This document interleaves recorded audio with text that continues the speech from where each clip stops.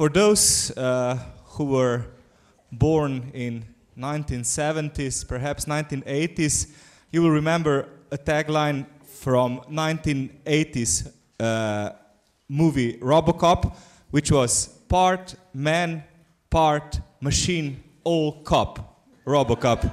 Do you remember that one? All right. So we had to make a different tagline for our next speaker. Part engineer, part anthropologist. So Tanja transitioned from being a power engineer to being a power anthropologist. And as she explained in a recent interview for Anthropology 2.0, Tanja has been bringing together what one might see as two radically different disciplines.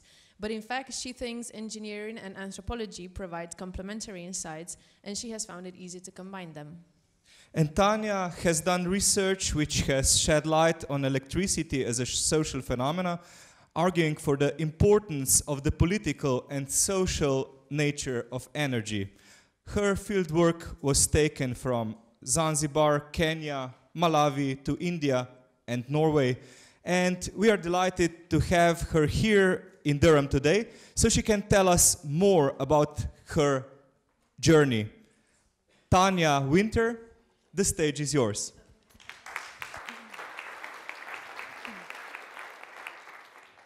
Thank you very much. Can you hear me? Yes? Yes, thank you for inviting me. I decided the question, are we delaying or enhancing solutions to the energy dilemma? And by we, I refer to, of course, the globe is delaying, but as anthropologists, are we delaying or are we actually helping solutions? And I will do this by reflecting a bit now on how I've worked with energy over the years. And I must excuse myself in advance for becoming rather self-centered at times, because the organizer wanted me to tell you also a little bit about the story of how I entered anthropology and engineering, and how this collaborating or merging two disciplines, how it works, and how it maybe doesn't work. So I will also tell you some challenges I've met. So the outline is as follows. First, just recapture what is the energy dilemma about. And then this little personal story of how and why I wanted to become engineer and anthropologist later. And a little bit on how I practiced this, particularly in interdisciplinary teams. And then round off with how can we contribute to solving energy dilemma. So if this image here can symbolize the energy dilemma, we can focus on the tree. Obviously, the globe is suffering and solutions are needed. And for this, we need to reduce consumption. That's what we know so well. And if we look at the bulb itself, it's also a reminder that many people don't have access to electricity, and that electricity is vital. So I have been interviewing people in different contexts, hundreds of them, who have experienced the change from using kerosene or maybe the light from the firewood for reading, for doing things in the evening. And they have experienced this shift to electricity, and I can assure you it's a magic shift. And if we also think about the mobile phone, it's becoming now maybe the main drive for electricity. So people want to use mobile phone. I think it's approaching 5 billion people today have a mobile phone. And we also see how they use this for banking, and it's part of everyday life in very remote places with no grid at all. Another typical item is the computer. So in Ikisaya village where we worked, people were referring to computer literacy as something that children really need to learn to be able to cope with getting jobs and so on. So this is entering everywhere. And also as a reminder to what anthropologists in particular can bring when what do we look for when we search for the electricity, the impact of electricity and so on. This is from Ikisaya. This was one man. It's not the same that you will have a quote from very soon, but we were helping or collaborating with the community to establish an energy center. So there were lanterns and mobile charging.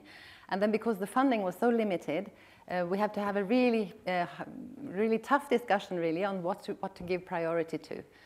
So from all the group works discussion and so on, it came out that they really wanted a television set in the village.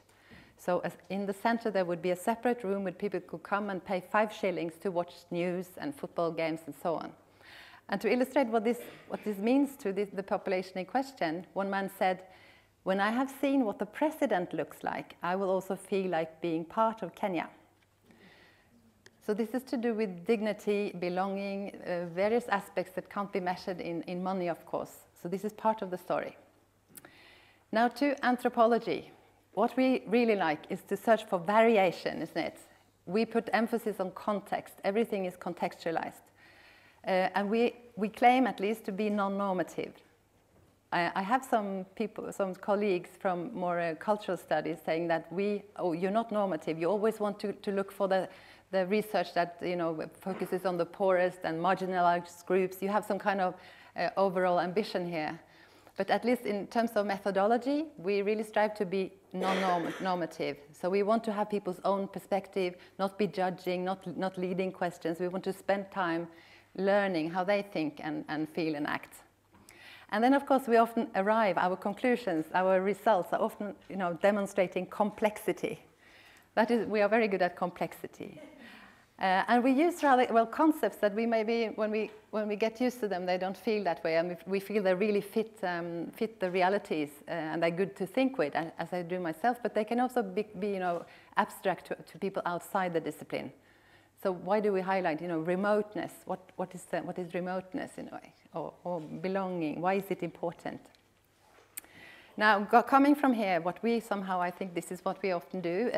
How do we then meet the requirements from policy and practice when we think about solutions for solving energy dilemmas? We have discovered in development that the evidence that really matters is the quantified ones. You should have a sample of at least 2,000 before you can claim that you know realities. They also want clear conclusions. They want recommendations for policy. You should be very focused on what kind of policy or what kind of technology could bring this particular change. And they want general solutions, universal solutions. So how do we manage to deliver what they want when we work from this yellow frame here? So I will not even try to tell or to suggest how we can do it, but I will rather try to illustrate this dilemma by looking at some of my own work. So becoming first engineer anthropologist, I think I will go back to when I was 17, because that was a major moment when I started to think, what will I do with my life? And there were 3 things that I recall as really important. One of them was I was always interested in electricity, and we learned in Africa there's a problem of electricity. And I couldn't figure out, Africa with all these suns always shining. There was the pop group a-ha at the time, the Norwegian pop group. They had do you know the song? There was one song, "The sun always shines on TV," yes. But it shines on Africa, and how can electricity be a problem? That was one of the mysteries. The other thing that made an impression on me was in social science class to learn about imperialism, colonialism, and so on. So this was part of the story. And then I had a mother who always told me that you should become independent, support yourself. She was a housewife. She wanted, go for it yourself. So I always thought I would provide for my husband and family, actually. So this inspired me also to think about, I had a colonna putting up a table, various types of education I could do, and typical for women was one of the ones I ticked off. But then I had another question at this time, because I was doing A-level science, so we had mathematics, but then for the last year in college, we were to select between physics or chemistry for the last year, and I didn't really know what to choose. So I went to this advisor at school, an old man, and asked him for his advice, telling him about my interests and what should I choose. And he replied to me quite bluntly, "It's a well-known fact that girls and physics don't go well together." So, of course, I went directly to technical college, technical university. So partly provoked maybe, but also because I thought here I could really learn about, solar energy and then going to Africa someday. I had this plan, but I hadn't done my research very thoroughly, because when I came to this power engineering class, where we were 10% women, and that was a record year for gender balance. So I discovered that there was absolutely no solar power on that syllabus. I hadn't checked. I just presumed. So but it was all hydroelectric power that Norway is so good at, and we've done for 100 years. So I learned a lot about, planning various rivers and so on for optimizing production, but not so much about solar. The only thing I remember was an assignment in class where we were to always calculation. So you get an assignment and you calculate.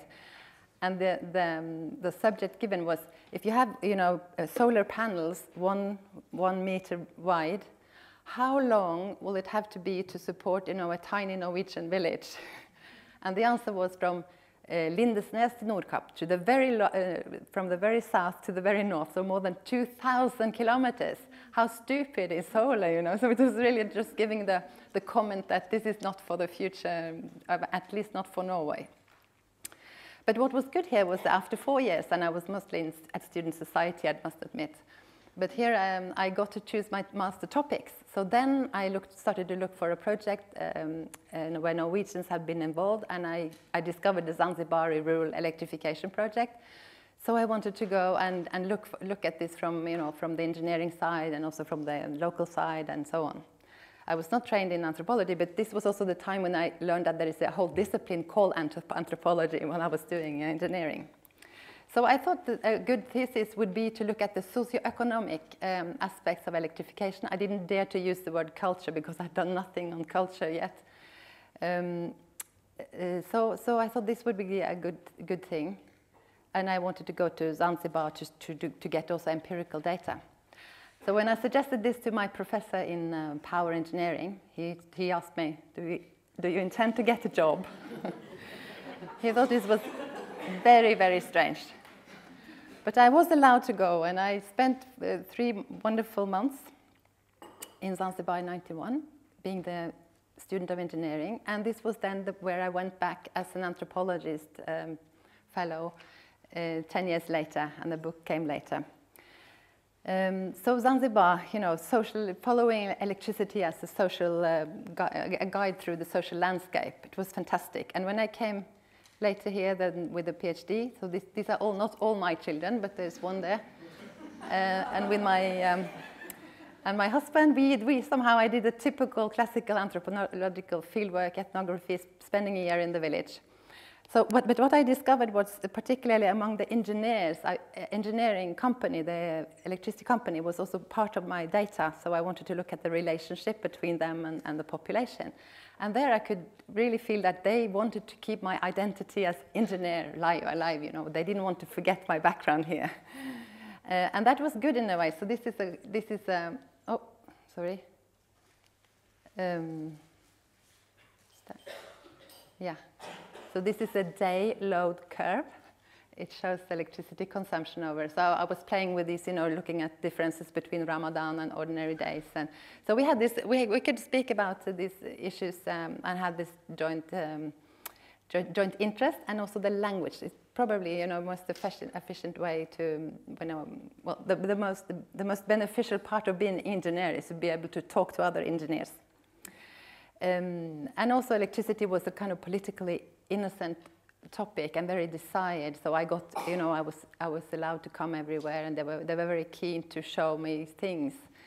But I also discovered that maybe the presence and my connections to the Norwegian project also made them expect that I needed to see some action here. So I asked them, how many consumers do you have in the various villages?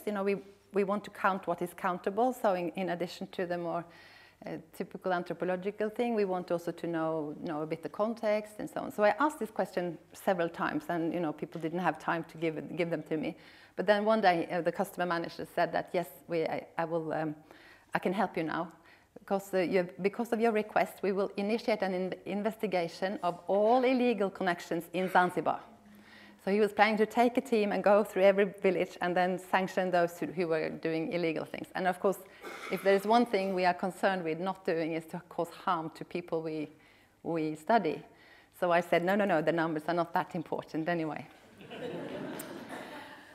So to me, this was then my first anthropological experience that year. And to me, anthropology felt like coming home. So I have even put another heart here. And I've heard about other students coming from other disciplines, biology or, into anthropology, and some of them experiencing that anthropology is maybe a difficult concept or something. But to me, it was more like something always missing until I met anthropology. So it was the other way around. So I'm this kind of hybrid, and I also in this process in Zanzibar, being there and trying to come into to anthropology, I discovered a gap between disciplines. So if you have here engineering on the one hand, now I must be careful, this is engineering and here's anthropology. So this is what Marit Melhus wrote when I was then taking up anthropology.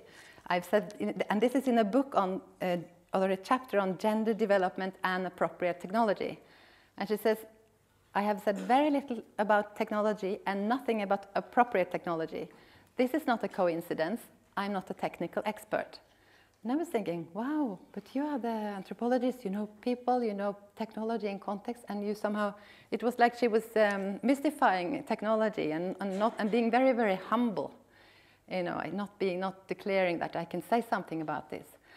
On the other hand, the engineer I met in one of them in Tanzania, he was not so humble. He said, people studying culture are sitting in their offices in Oslo, thinking they know people. But as engineers, we are the ones who are out in the field and know how things really are. So he was quite rather hostile. And I would never think about engineers even having the idea of planning a whole conference. Why the world needs engineers, It's somehow taken for granted. And that was also my impression entering anthropology. In the undergraduate courses, we had at least 4 articles discussing why anthropology should be a discipline and why we are so good, So, and compared to the engineering part, where there was absolutely, we just went directly to the equations the first day at university, and there was no, not even philosophy courses. So there's I'm very, very convinced that engineering would benefit from becoming a little bit more self-reflexive. And that is maybe just my idea now, but a way that anthropologists and engineering can, inspire each other is to reflect on their own disciplines, how we work and what are the shortcomings, and what is it, how does our own role affect what we actually find. Right, so that was the discipline. And then a little bit on the bureaucracy side of combining subjects.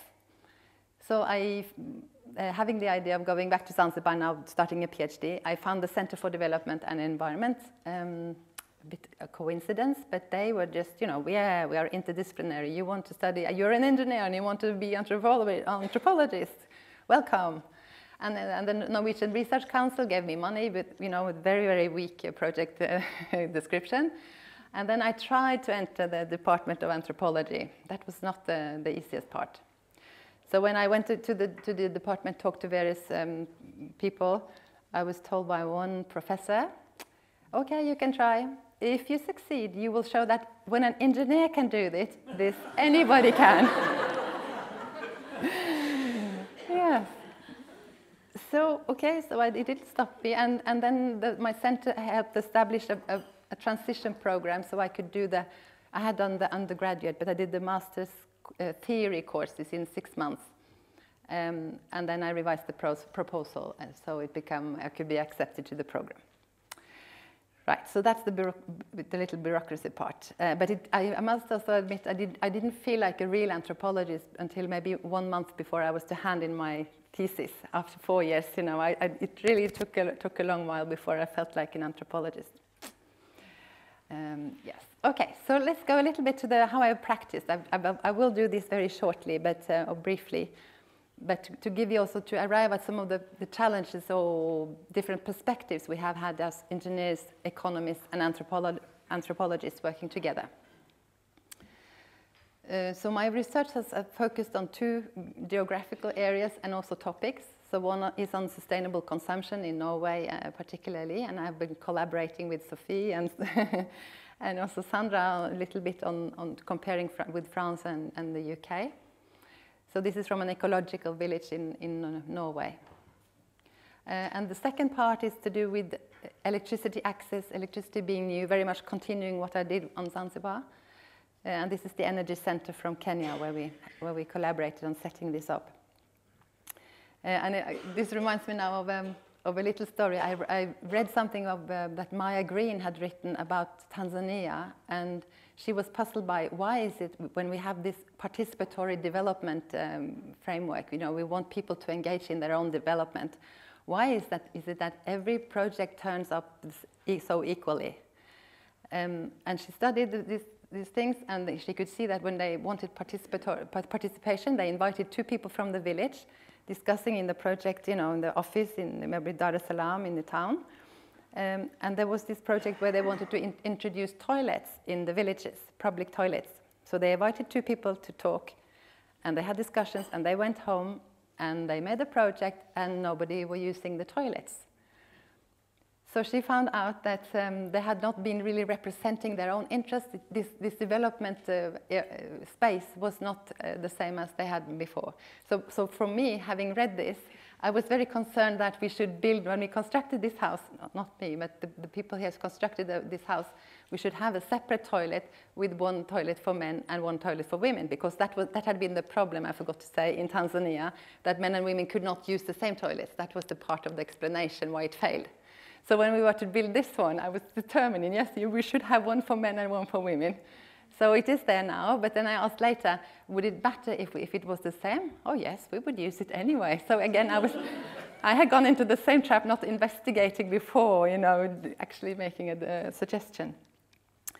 Right, so these are the 2 contexts, and I will very briefly just give you 1 example from each of them, also to show how we try to work with other disciplines. Now, in development, we see so many studies on the impact of electricity, where they look at either you have electricity or not, and what is the impact on, for example, girls and boys' reading time, the reading time. And then the empowerment issue comes in. Does this mean empowerment? And maybe to some individuals who have colleagues in Kenya who say yes, because we got electricity in the village where I grew up. That is the reason why I'm sitting here with a PhD. I mean, this for the individual level. It can be really, really important. But can we generalize here and say, invest in a lamp and let a girl read, and it will be empowerment? You see, of course, this is a simplistic model. But if you have heard about, in the microcredit discourses, they say invest in a cow and let a girl, for a girl, and then she will prosper, and her family will prosper, and the village will prosper, and the whole, society. So it's a very focused on the agency of every little individual to change the whole world.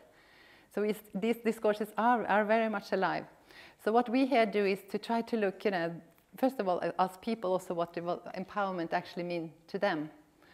And it's also the why and why not of electricity, also unintended consequences. And these red arrows is also symbolizing the structures that are discriminating and hindering, So electricity alone couldn't change everything, but how does this interplay with other factors? So you can see here that towards complexity, isn't it? I mean, we try to bring in all the factors that matter and making the story complex. And our challenge is then how to make these findings applicable back to policy. It's not easy. In the north, in Norway, we have looked at various types of initiatives or technologies intended to promote sustainable consumption. So we have here in-home displays, heat pumps, and information provided on electricity bills. And this was on guarantees of origin, where people were asked to pay extra to have electricity with a guarantee. And compared to this, the southern type of context, looking at electricity access, people want it. Here, people don't want energy savings, so it's a completely different social, more anti-drive than drive towards change. So the question is, can these devices then help solve some of the problems? And just to give the example of the heat pumps, this is the course, the chain of events that is supposed to happen, that you have this fantastic and efficient technology, heat pumps. It uses only 1/3 of the electricity compared to an ordinary oven in electricity in Norway. So you want energy savings, you introduce this, the people exchange it as if nothing else had happened, and you get energy savings. It's the kind of presumed chain here. But when we look at what is happening in practice, we see that people, when they buy it, they're not only concerned with energy savings, actually comfort is what most people said. And then there are all kinds of also practical issues. You know, we wanted to renovate, this was a good timing, we want to avoid the carrying wood and so on. And the means is then to integrate into practical, social practices in daily life. And energy savings, very few were convinced that they had actually saved or not. But there are all these kinds of benefits from that kind of pump, so it's good. It increases comfort, definitely. But from statistical numbers here with the collaborating partners, we also see that the whole effect on energy saving caused by the heat pump in Norway was offset by a rebound effect, both because people want to have more comfort and because they go from wood to this one that is using electricity. So the whole effect is eaten. So our point is not only the challenge for us is when we discover this complexity here, how do we then give solutions back to policy? So at least we can say that only efficient technologies alone will not change the picture. Maybe it has to do with, and maybe a consequence is that you should not subsidize these heat pumps, because now they are also 1/3 of all Norwegian families have them at home, so they should not be subsidized. Otherwise, you're actually subsidizing those with detached houses and the people living in blocks where these are not allowed. They will suffer compared to others. But it could also be then trying to look at how heat pumps, together with maybe taxes on electricity or whatever, having more strict regulations also, because that is very much what we find, that information, the soft measures do not make the change, but you need to have stronger mechanisms. Now, this was a bit depressive, but it was intended to show that we get, complexity is the answer, and how do we feed back? So this is more the question I ask you. Right, and then on collaborating with economists, here we have, this was Hege Vesko before we became very close, and we now don't even know who's written what, so it's been a process. But in the beginning, starting to work with economists, we spent 1 year just figuring out, what kind of framework to use, what concepts to use. Because the main difference between us is that we are thinking of social phenomena through relationships. People are embedded in social relations and with technologies and their contexts, whereas the economists would focus on the individual. So we spent a year trying to figure out how do we then work together. And this was the kind of symbolizing here that we look at the outer square is the social practices and the structures working on people, whereas behavior is what a person does here in the middle, turning on and off the switch, for example. And we use this also with Sophie in a comparative article on France and Norway, trying to look at electricity cultures and how people, because they live in they have different habits and practices, they will also respond to policy measures differently. But then to go even closer to what how we work, the methods here.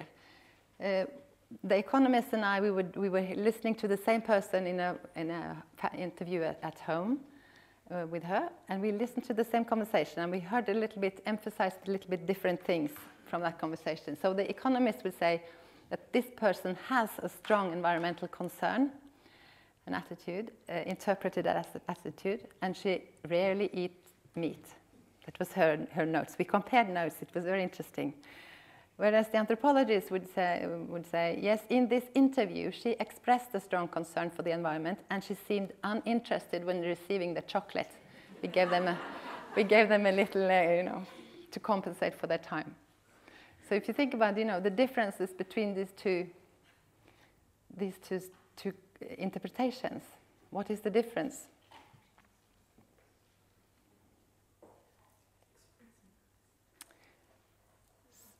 Yeah, so to me, she's very much here. There's kind of, based on one statement, there's kind of essentialization. She says she has something enduring. She will always have this attitude in a way wherever she goes, whereas the anthropologist would interpret this one statement in the context and be very careful to say that, to think that this will be what she's meaning when she talks with her husband on, you know, maybe same issue even. So because we are so focused on the context. And of course the chocolate is something, we bring in everything, and maybe to another person it seems totally irrelevant, you know, whether she would receive that chocolate. But to us, I mean, everything that happens might at least potentially have significance. Now, in contrast, working with engineers has been much easier in a way, because we don't have to fight, you know, about how the world is. We just know that, yeah, you are good at this and I'm good at this. And preferably you should have some women here. But the problem here is that you get to write the article all by yourself, because they don't contribute. But they contribute in the collecting the data. Now, to how we can contribute, the last part. I was just attending a workshop with colleagues from various disciplines, and I told them about this conference, and you know, and I asked them, do you perceive me being more engineer or more anthropologist? And they were clear, okay, you're anthropologist. And I asked them, why? So why do you think? How would you explain why do you say that? And then one of them said, because I open up. That's your mission in a way, to open up. And the other one said, it's the perspectives you use. And I said, isn't it because I focus on people rather than technology or something? No, we all do that. But it's the way you look at it, and the way you open up the question, and the perspectives you use to look at it, to understand it. And I think that is kind of maybe very describing for anthropology in interdisciplinary teams. And I think there are some, you know, in policy there are some very simplistic models of change, as I've been touching on. So we are really needed to balance those and to make ourselves, you know, relevant to what kind of models are being used. And of course, the need to focus on relations and the situations of various groups, that people are not, it's not a homogeneous group we are talking about when it comes to solving the energy dilemma. It's very, very fragmented, and we need to look at the differences. Right, and then I will end by this. 5 recommendations that we should trust that we embody a particular set of theories and perspectives, and that these are also actually very suited for understanding the real world, and therefore also making it better. I mean, you can have all kinds of fancy models. If they're not realistic and attuned towards realities, they will not have the intended effect, and they can also produce negative effects. And then, as I've indicated, you know, and struggle with is to provide clear recommendations. I mean, this is, as Sophie mentioned, I think the issue of language, and we need to translate to others outside our own circles. And then continue to do what we do, but search maybe for new areas of research. And not least also strengthen our influence on the research agenda. It was common, at least in development, that when a project had failed, anthropologists were called in to explain why it failed, you know, always behind. So I think well, that is what the focus now on interdisciplinarity is providing, is the potential for anthropologists to also, you know, raise the most important questions and be in the front of thinking about new projects to initiate together with other disciplines. And then a last recommendation is to bring colleagues to the field, you know, interdisciplinary fieldwork. Because it's very, very useful when you start to discuss the interpretations and so on. And it's also very much fun. So thank you all.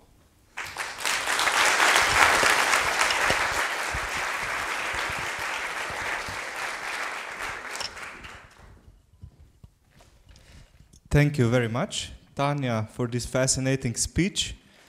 I'm sure there are some answers for our guest, part engineer, part anthropologist, quite an extraordinary being. Have we got anyone like that in the room, by the way? Quite a few, actually. Yeah. All right. So any questions for Tanja? Yes?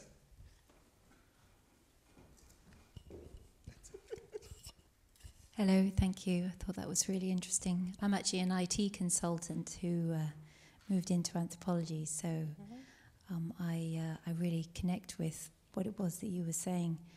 I think for me, the biggest challenge is around making recommendations. When I came into anthropology, I spent quite a lot of time coming up with ideas for solutions and kept being held back from that. And came to appreciate that anthropology isn't actually about providing the solutions and providing the recommendations. So I think your observation to provide the recommendations is significantly challenging for the discipline. And I just wondered how you've gone about tackling that. Thank you. Well, I think to me the most, when I think where I feel I have had most impact on what policy is doing, it has been in situations where I first somehow have a research topic that somehow matches their own interests. For example, the issue of gender equality in electrification programs. So because I've done this ethnography and I wrote a kind of easily accessible piece on that, the World Bank discovered this work, and they invited me in to also, to provide background papers for the World Development Report. And now we're in a project with DFID, where I meet once a year with people engaged in electrification and focusing on gender. So it's more somehow first just showing a kind of work that they find interesting, and then the more long-term collaboration, where maybe the way of thinking, just by looking at what kind of topics do we actually want to have highlighted in the next report. It can be but maybe that is very pragmatic, because it is very hard to say, yes, we should include at least 50% women in all kind of projects. We could say it, but it's more a claim than so I think always rooted in the empirical knowledge. That's where our strength is. And then bringing some of these and being good at picking what we want to show them as teasers for them, their interest in us, and then trying to work together. Yeah.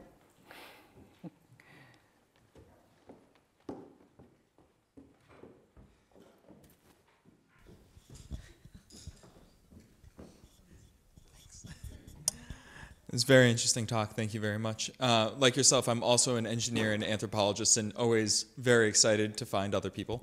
One of the things you talked about was in engineering education, and about how you think that in anthropology, when you started learning about it, a lot of it was reflection of why we need anthropology, but in engineering, you just jump straight into the equations. How do you think, or do you think that any type of changes need to be made to the education for engineering, and what type of changes do you think need to be made, and at what level? Do they need to be made right at the beginning, like as an undergraduate, or is it something for more of a post-undergrad? Thank you. Yes, it's a very important question, and as I somehow indicated, I did not find the engineering program at all fulfilling. It was, all kinds of, but very monological, and only equations, but that is also 30 years ago, so that it might have changed. I know that my department at the University in Trondheim, they changed the label from power engineering to environment and energy and environment, and that year they changed the title. The rate of women applying increased, but then they discovered it's just the same as before, so it went down. But obviously, I think young students, the first, maybe you're already in the bachelor level, they need to open up and see the purpose of what they actually are doing. I think it could be done, the first semester, just to have a kind of energy society, positioning energy and showing some of the dilemmas. And I think that is, also key for having more women recruited in power engineering, to see also the more societal relevance, because women are often also interested in that kind of link also to environment. So having that, but then of course you also need to learn one discipline thoroughly. So I don't know how you couldn't spread too much, but at least opening up in the beginning, and then maybe towards after bachelor, if there was flexibility, whether you want to go deeper into system engineering, or if you want to go more to the anthropological, and system is also really benefit from social science. So, but I'm not, I don't have a clear answer, but at least I think it should be, at least to keep the interest and motivation. That is what you do early in the phase. It's not only learning the equations, it's also motivate and making people start to make plans. Yes, I really want to go there, so how can I get there? Yeah. Thank you very much, Tanja, for this really inspiring speech. One more round of applause for Tanja.